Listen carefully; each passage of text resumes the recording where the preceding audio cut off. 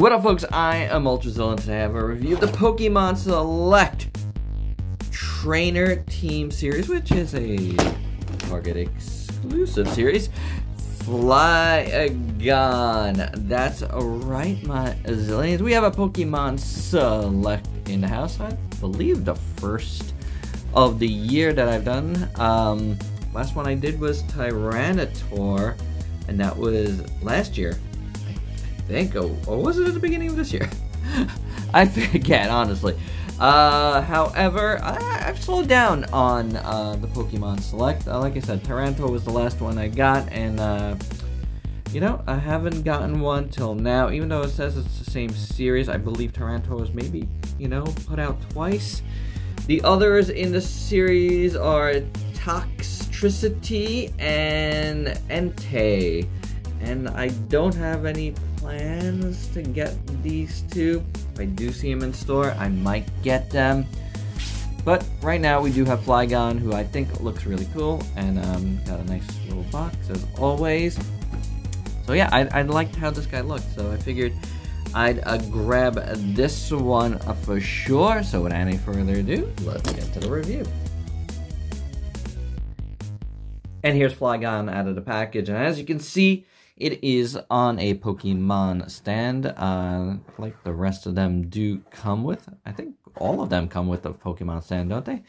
I could be wrong about that, but I think they do.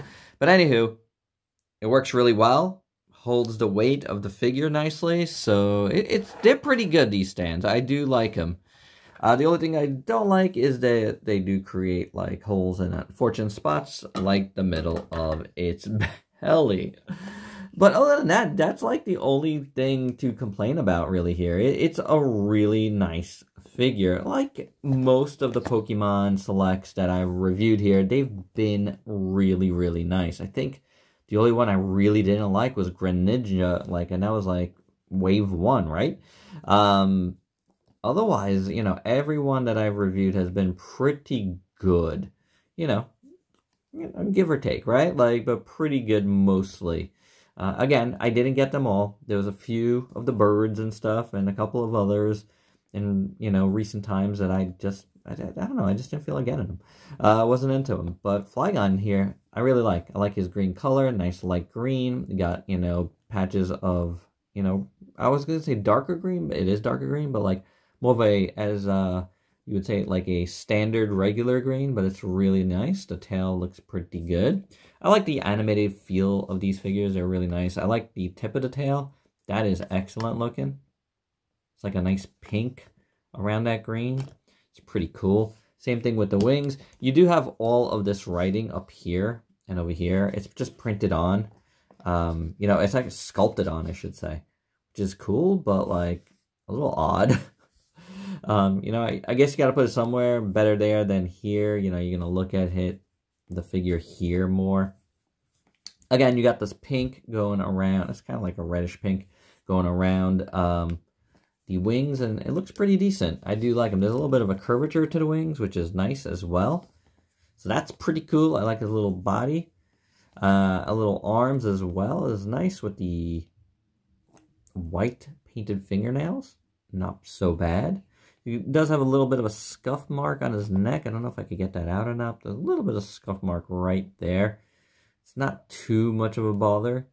But yeah, this is looking pretty good. I mean, the best part about this is the head sculpt. First off, you got a nice little smile. That's cute. The little nose. You got the green here. You got these long, like, horn things going back. Or hair, whatever you want to call it. It's really cool. Looks really good. I like it. But the best, I mean, is obviously these eyes.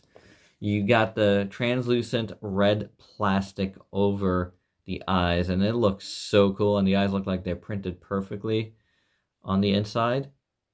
So that is very, very cool. Look at that. That's excellent looking. So very nicely done on both sides. Looks real good. And it just makes the figure look very, very cool. He's got these little feet, like long feet here. Get a better look at that. I didn't really look at it too much. Long feet here with a little bulbous thing. Kind of reminds me of Pikachu from down here. right? Like that design, but you know, it's the same world. You want to have crossover designs to make it feel connected. Yeah, I like it. I like FLYGON. Very nice little figure. It's not even that little. It's a good figure. Good looking figure for sure. And of course the articulation on this one, the wings move like so. They do the flapping.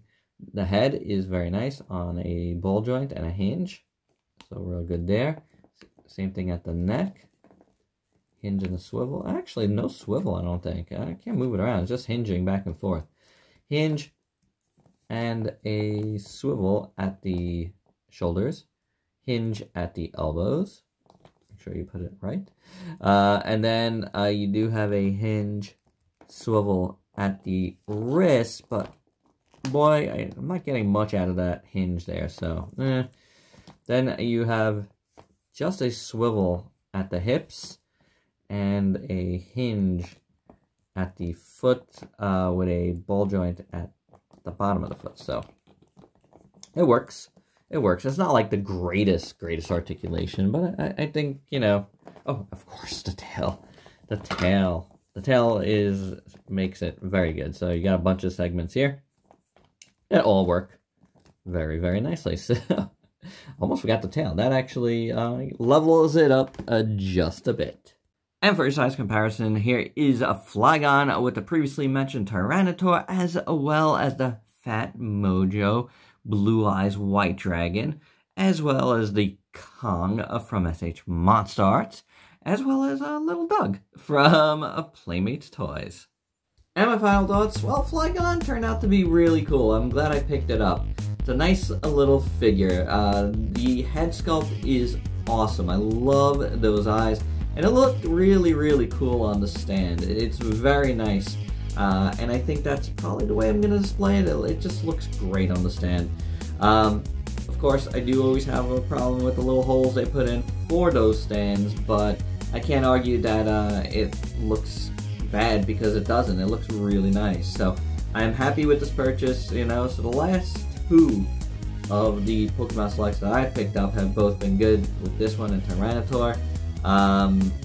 I still don't think I'm gonna get the rest of Wave 7. We'll see how things shake out as this goes. It's a case-by-case basis for me.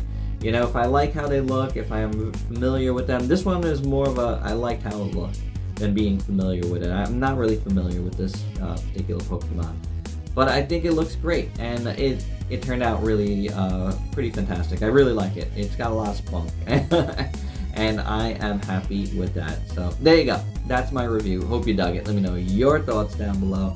And if you're new to the channel, why don't you go ahead and sub yourself for daily content, and let me help you diversify your collection every once in a while with some Pokemon. Till next time, peace out, peeps.